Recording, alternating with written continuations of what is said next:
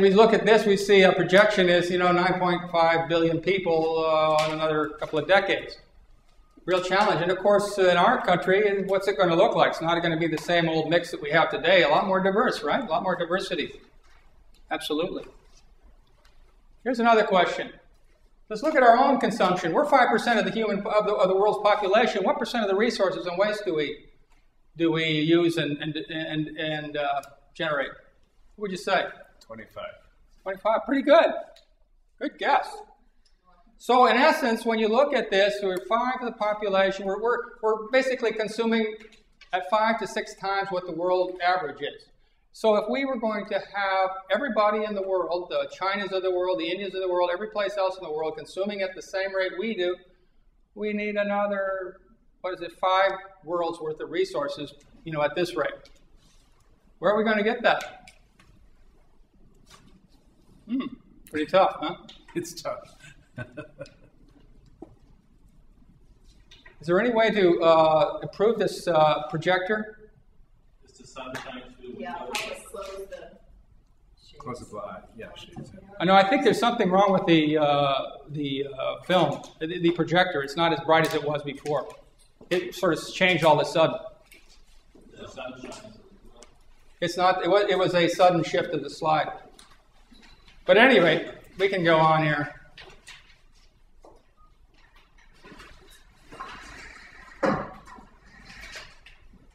Maybe a bulb or something is dimming or turning out or something. But let's do the best we can with this.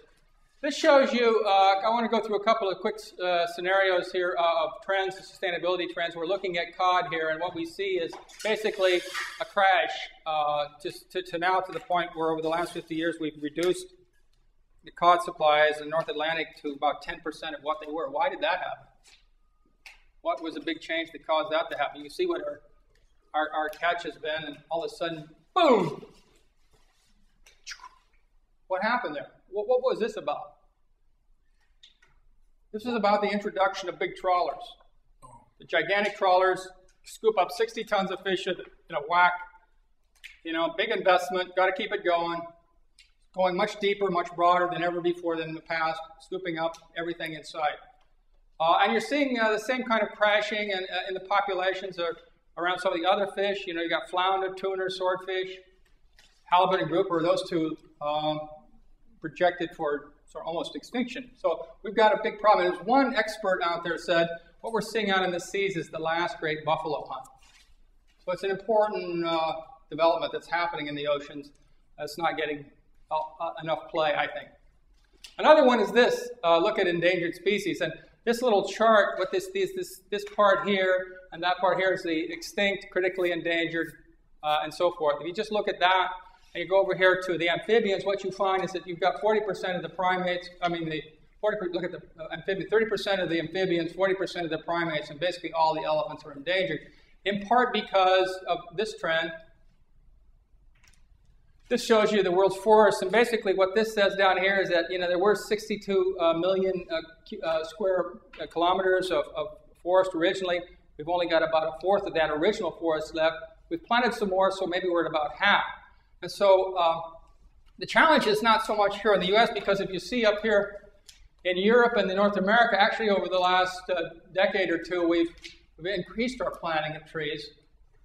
But that's not been close to offsetting what we've got in Latin America and Africa and the like. And so we're still seeing a lot of loss of habitat, which is giving rise to there's extinction. What causes the extinctions? What causes those threatened species? Certainly habitat. What are some of the other causes? Ideas? Hunting, poaching, particularly poaching. What else? Pollution, absolutely. What was another problem we got in the Great Lakes? Invasive species, absolutely. Those two things are critical, and they're posing big problems here. This is an interesting chart, liquid oil and gas depletion projections. This shows, traditional, conventional petroleum under the dotted line here. You can see where it's coming from, Russia, Europe, and the like.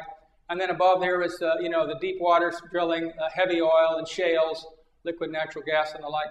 And of course, some of this it will shift production on the production side going down the slope. What will affect that? Affect what? Affect the slope, this one down here. What affects this in this projection of going forward, where we're headed? Conservation efforts, price. Yeah, conservation effort, economy. Absolutely. Look back at here. What happened here? Why is it that, we in the 70s and 80s and so forth, we got so responsible and we were conserving so much? What inspired that? The Iranian problem. Oil, yeah, OPEC, the oil embargo from the OPEC oil-producing nations. Basically, it sent the price way up, and voila, price up, consumption down. And mind you, all the way along here, we've had these so-called CAFE standards that were demanding higher fuel efficiency from automobiles. And basically, Detroit was saying, sorry, customers aren't buying it. We can't do this. And by the way, if you make us do this, we'll have to lay off all these workers. And so there really wasn't any enforcement. So when you look at this, to my way of thinking, it tells two things. It says, number one, CAFE regulation, sort of the command and control, not really very effective. But pricing is super effective in driving behavior, right? Very, very effective. That's what will take the market where it needs to go. This one we all don't need to talk about, but climate change, we've heard so much about. We can talk about that for 3 days. But fundamentally, what we've got here is this kind of collision course. We've got decreasing natural resources and so forth, and more pollution and increasing population and consumption. And so basically, we're headed for this tightening of resource versus demand. And what does that lead to? You got stuff. It's going to be, and I want stuff. Friction, war. Yeah, conflict, right? Big conflict. And so the question is, how can we prevent the big squeeze? What do we have to do? What should we do to get out of that dilemma, of that collision course? Decrease consumption. Yeah, decrease consumption. What else?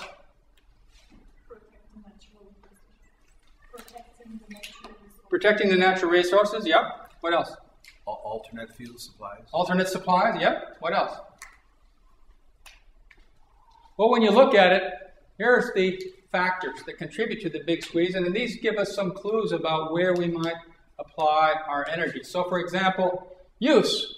2 fundamental things. How much we consume per person and how many of us there are, right? You do the simple multiplication. So certainly we can do something about use. What about the number of people?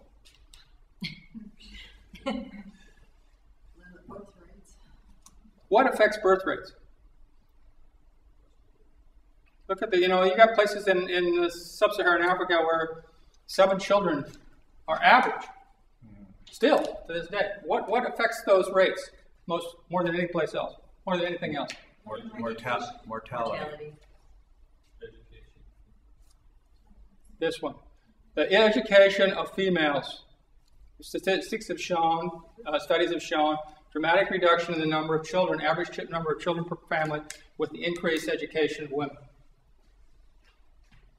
And certainly you see that true think of Italy. There's a Catholic country. You would think of all places that would be a place where you'd have lots of children. But reality is they don't even have sustained levels of reproduction, fertility. Because women are educated, they're out in the workforce, they have a whole new perspective on quality of life. And so there are policy decisions that we make that can actually help that in ways that maybe we may not even appreciate. Number 2, the thing we all talked about, destruction, whether it's wasting it or destroying it or contaminating it, all about the same thing. We're taking resources out of the picture that are not being put to good use. Supply, stuff, we do run out of stuff. The question is, how fast are we going to be able to transition? Certainly that's true about petroleum. There's only so much of that stuff.